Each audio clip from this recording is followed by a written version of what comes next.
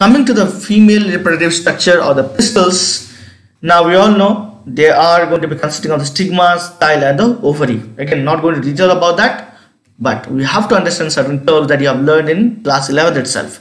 Monocarpellary, we all know that it is also pistil is also known as carpels. So when your gynoecium consists of a single pistil, it is called monocarpellary. For it is more than one, it is obviously called the multicarpellary.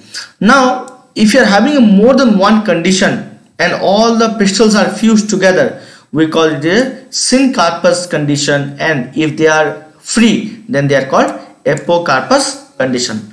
Now inside the ovary, again remember this is very important, many people have confusion in here. So inside the ovary, this is my ovary. So here in this ovary, if you are there is this chamber, and this chamber is called the ovarian locule or ovarian cavity, and inside this you are going to have this structures, connections here, and these are called the placenta, and to that placenta the megasporangia or the ovules are connected. The ovules or megasporangia are connected here with the help of the placenta to the ovarian cavity. Understood? So you have the ovary or the megasporangia that is connected to the placenta. The placenta connects to the ovarian locule or ovarian cavity, which is present inside the ovary. Now number of megasporangia ovules can be one in some cases like mango. It can be more than one or more than one, that is many in case of watermelons, orchids. Okay, so it can be one or many. Now the megasporangia structure, as you can see here, again this is from the NCERT textbook. Now here you can see that it is the structure of an anatropous ovule. Now there are different type of ovules: anatropous ovule, succinatropous ovules, many more are there. There are around 5 to 6 different types. We will be learning that in detail later on, but not according to the CBSE syllabus. So we'll focus on this particular one. So in here, this particular part, there is a funicle, you can see. Now the funicle is going to help in connecting the ovule with that of the placenta. And the reason where this fusion occurs between the funicle and the body of the ovule, that is called the hilum. Okay, hilum is the reason where there is the fusion. Now the integuments, you can see here, one here, there is outer and inner integuments. These are kind of protective envelope of the ovule, and they typically present around the entire ovule except at a place called the micropyle. So that's why the name micropylar end. Now inner to that integument you have the nucellus. This particular area is the nucellus, and this nucellus, they are typically inner here it is written present inner to the nucellus. It is not nucellus, it is present inner to the integuments. Okay, this is not nucellus, it is integument. So present inner to the integument, and they are typically rich, the cells are typically rich in reserved food material. Now why are they rich in reserved food material? You'll see in a minute. The embryo sac or the female gamete is present inside, inner to that of the nucellus, and these develop into the megaspore, and one ovule typically have only one embryo sac. And remember, for this embryo sac or the female gametophyte to develop into the megaspore, you are going to have the nutrients supplied with the help of through the nucellus. That's why nucellus cells are rich in the reserved food material. I hope we are clear with this. This diagram is very important. They have asked number of times along with this particular function of the different structure that are part of the anatropous ovule. Now, what is megasporogenesis? The process of formation of megaspore from the megaspore mother cell is called a megasporogenesis. Now, the ovules typically differentiates a single megaspore mother cell, right? As we said, ovule, right? Ovule is what? Ovule is a megasporangium. Now it typically differentiates into a single megaspore mother cell or MMC. Remember, in the case of male, we use the word PMC. Here we use the word MMC, megaspore mother cell. Now the MMC typically develops in the micropylar region of the nucellus. As I said here, micropylar region, if you remember, in this particular area, micropylar region of the nucellus in this area.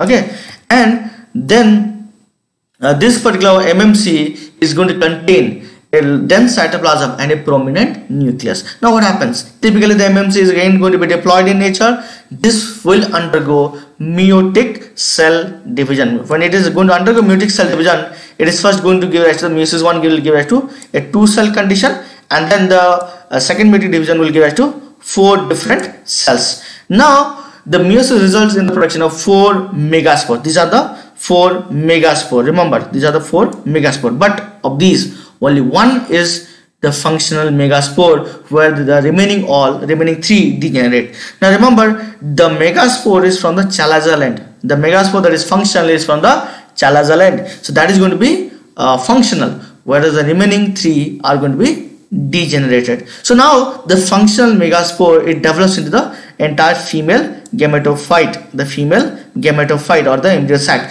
Now remember, as the embryo sac is developed from a single megaspore by degradation of the remaining 3, single megaspore is developing functional megaspore.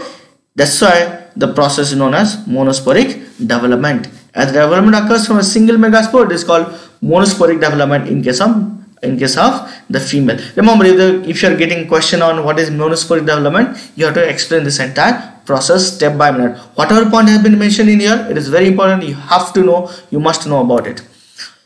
Now this again explains the process with the help of a diagram. Again, very important, especially this particular last diagram. Okay, this particular diagram we'll talk about in a minute. Now, as I said, the micropylar region of the nucellus, as I said, they have differentiated into a single megaspore mother cell, or otherwise known as the MMC, microspore mother cell. Now in the first meiotic division, it will give rise to 2 cells, that is megaspore dyad we are calling it. Then the next meiotic division, that is meiosis 2, will give rise to the 4 meiotic cells, that is going to be megaspore tetrad. As I said, only one of these, this will degenerate, this will degenerate, this will degenerate. So only this particular one. So this is from the chalazal end. Okay, this is going to be the chalazal end. Only that is going to be functional, and the remaining 3 is going to degenerate. They are not going to function. So that's why the monosporic development name. Now what happens to this? Now the single functional megaspore, they will undergo free nuclear division.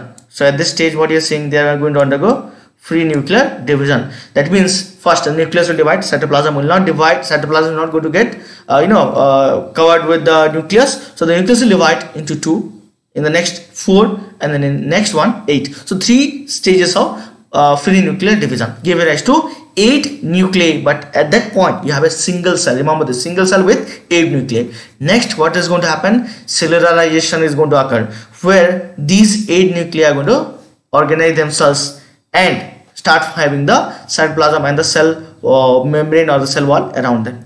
Now of these 8 nuclei, 3 goes to the chalazal end. Okay, 3 of them will go to the chalazal end, and these 3 will form the antipodals at the chalazal end. Now 2 of them again move to the synergids. Actually 3 of them move to the the micropylar end. So 3 move to the micropylar end, 3 move to the antipodal. 3 move to the chalazal end, 3 move to the micropylar end. 3 in the chalazal end form the antipodals. Out of the 3 of the micropylar end, 2 form the synergids and 1 develops into the egg cell. Now we have already covered 7, and 3 plus 3 is 6. Okay,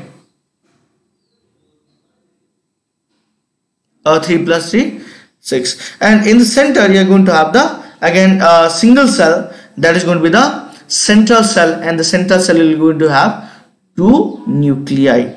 Okay, so again at the final stage, what happens? A mature condition. At the chalazal end, you are going to have 3 antipodals, and at the micropylar end, you are going to have 2 synergids, 1 egg, and 1 central cell. Okay, and the synergids typically have a thickening called the filiform apparatus. Filiform apparatus. Now, what are these and why are they important? Now remember, the condition here is a 7-celled 8 nuclei condition. Very important concept. They ask a number of times. 7-celled 8 nuclei condition. So how it is 7-celled? Now 7-celled in the sense that it is going to have 3 antipodals, 2 2 synergids, and 1 egg cell and 1 central cell, total 7. But how are they having 8 nuclei? Now 3 antipodal cells have 3 antipodal nucleus, 2 synergids have 2 synergid nucleus, 1 egg cell have 1 egg nucleus, but the central cell, remember this, the central cell is going to have not 1 nucleus but 2 nucleus, and this is called the polar nuclei. It's very important. That is called the polar nuclei. Now remember, we had 8 nucleus in the beginning. When we had the free nuclear division of the 8 nuclei, they organize themselves into 7 cells, but they maintain the 8 nuclei by packing 2 nucleus in the central cell, and remaining all the cells have only 1 nucleus with them. Hence the 7 cell 8 nuclei condition. Very important. Now the egg apparatus, there's a word called egg apparatus. The cells of the micropylar end, that is called egg apparatus, they represent the egg apparatus. What is that? The synergids and the egg cell together, they are going to call the egg apparatus. Now, as I said, the filiform apparatus is the thickenings of the synergids. Now, why are they important? These are going to help in guiding the pollen tube into the synergids, and from where the pollen tube is going to release a male gamete. So, guiding the pollen tube into the the synergids, they are going to the filiform apparatus is going to play a very important role.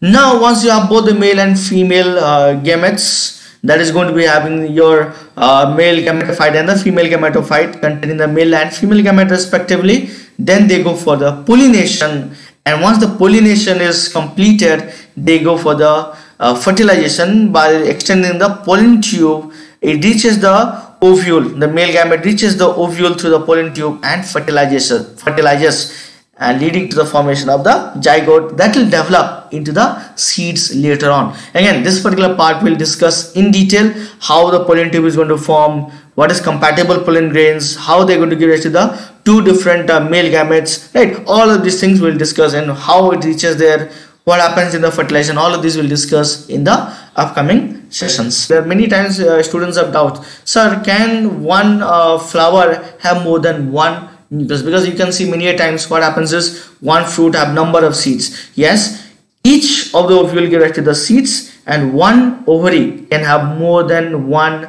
ovule, and you can see how they can be organized. You can see how they can be organized. In the center you have the placenta, and from the placenta you can have the number of ovules connected, and depending on the number of ovules you'll get the number of seeds. So do not get confused with ovules and ovary. Ovary contains ovules are present inside the ovary, and the number of ovules can be more than 1 in the ovary.